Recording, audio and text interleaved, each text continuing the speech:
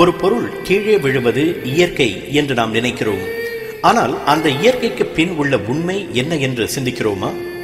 ஒருவர் சிந்தித்தார். அதன் மூலம்தான் புவியின் ஈர்ப்பு சக்தி பற்றி உலகம் தெரிந்து கொண்டது. அந்த மாபெரும் கண்டுபிடிப்பை செய்தவர் இங்கிலாந்து தேசம் உலகுக்கு தந்த தன்னிகரற்ற விஞ்ஞானி சர் ஐசக் நியூட்டன். 1642 ஆண்டு கிறிஸ்துமஸ் தினத்தன்று இங்கிலாந்தில் ஒரு சராசரி விவசாய குடும்பத்தில் பிறந்தார் நியூட்டன். ஆரம்பத்தில் அவர் படிப்பில் கவனம் செலுத்தவில்லை. ஆனால் ஒரு முறை தன்னை கேலி செய்த ஒரு பெரிய பையனை அவர் ஒரு கை பார்த்த பிறகு அவருக்கு தன்னம்பிக்கை அதிகரித்து நன்றாக படிக்க தொடங்கினார். சிறு வயதிலிருந்தே அவருக்கு அறிவியலில் அலாதி ஆசை. தண்ணீரிலும் வேலை செய்யும் கடிகாரத்தை அவர் சிறு வயதிலேயே உருவாக்கினார். அவருக்கு 14 வயதான போது குடும்ப ஏழ்மை காரணமாக பள்ளியை கைவிட வேண்டிய நிலை ஏற்பட்டது. நியூட்டனின் கல்வி ஆசையை அறிந்து கொண்ட அவரது மாமா சிறிது காலத்தில் அவரை புகழ்பெற்ற கேம்பிரிட்ஜ் பல்கலைக்கழகத்தின் ட்ரினிட்டி கல்லூரியில் சேர்த்தார். மிகச் சிறப்பாக கற்றுத் தேர்ந்து 1665 ஆண்டு இளங்கலை பட்டப்படிப்பை முடித்தார் நியூட்டன். அவரது பல்கலைக்கழக நாட்கள் பற்றி குறிப்புகள் அவ்வளவாக இல்லை. ஆனால் அவர் பட்டம் பெற்ற 2 ஆண்டுகளில் அவரது அறிவியல் மூளை அபரிவிதமாக செயல்பட தொடங்கியது. நவீன கணிதத்தில் பல்வேறு கூறுகளை அவர் கண்டுபிடித்தார். பைனாமியல் தியரம், இன்டிகிரல் கால்குலஸ் போன்ற நவீன கணிதத்தின் பிரிவுகள் அவர் கண்டுபிடித்ததுதான். வளைந்த பொருட்களின் பரப்பையும் கெட்டியான பொருட்களின் கொள் அளவையும் கண்டுபிடிக்கும் முறைகள் அவர் வகுத்து தந்தவைதான்.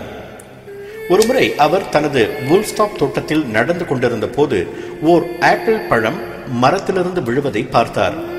நியூட்டனுக்கு முன் தோன்றி மறைந்த மானிடர் அனைவரும் தங்கள் காலகட்டத்தில் பார்த்திருக்கக்கூடிய ஒரு காட்சிதான் அது.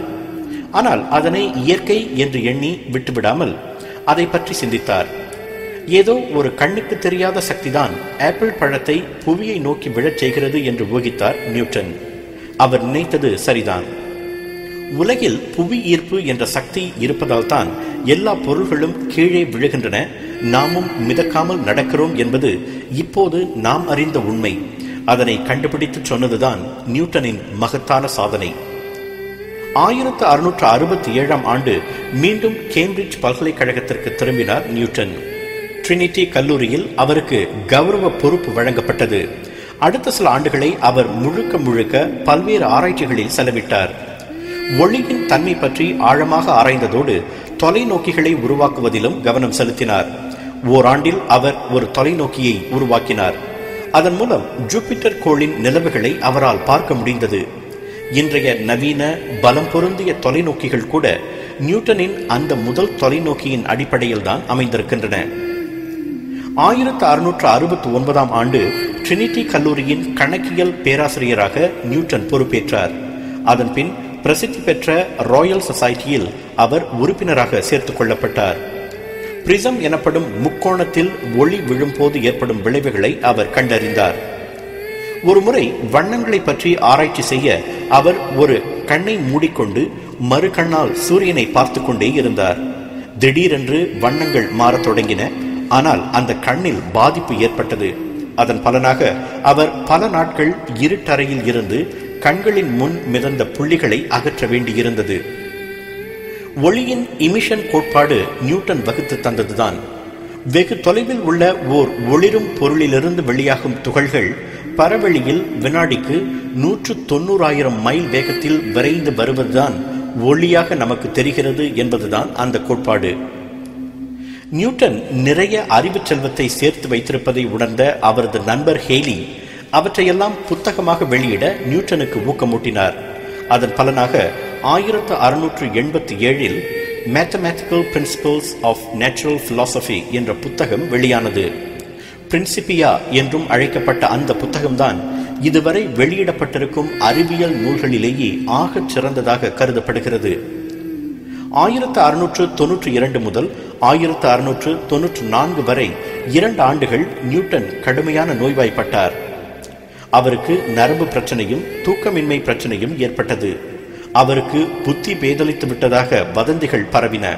ஆனால் பின்னர் நன்கு குணமடைந்து மீண்டும் பல்கலைக்கழக பணிகளை பார்க்க தொடங்கினார். 1703 ஆண்டில் அவர் ராயல் சொசைட்டியின் தலைவராக தேர்ந்தெடுக்கப்பட்டார். அடுத்த 25 ஆண்டுகள் அவர் ஒவ்வொரு ஆண்டும் தலைவராக தேர்ந்தெடுக்கப்பட்டார் என்பது குறிப்பிடத்தக்கது. 1705 ஆண்டு இங்கிலாந்தின் ஆன் ராணி கேம்பிரிட்ஜ் பல்கலைக்கழகத்திற்கு வருகை மேற்கொண்ட போது நியூட்டனுக்கு சர் பட்டம் வழங்கி சிறப்பித்தார்.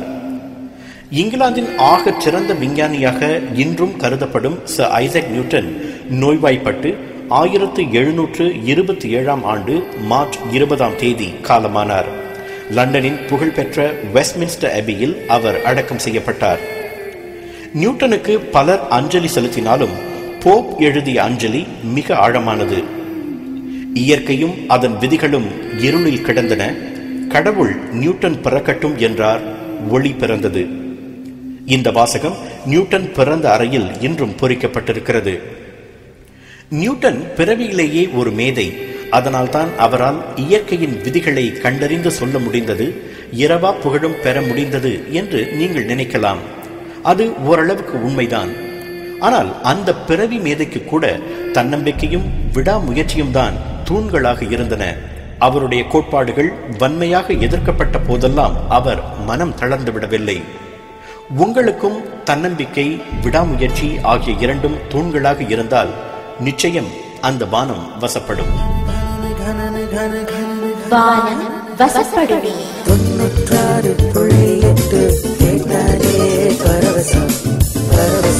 எங்களுடைய நிகழ்ச்சிகள் உங்களுக்கு பிடித்திருந்தால் உடனுக்குடன் கண்டு மகிழ கீழே உள்ள சப்ஸ்கிரைப் பட்டனை அழுத்தவும். எங்களுடைய நிகழ்ச்சிகள் உங்களுக்கு மிகவும் பிடித்திருந்தால் உங்களுடைய நண்பர்களுக்கும் ஷேர் செய்யவும். நன்றி, வணக்கம்.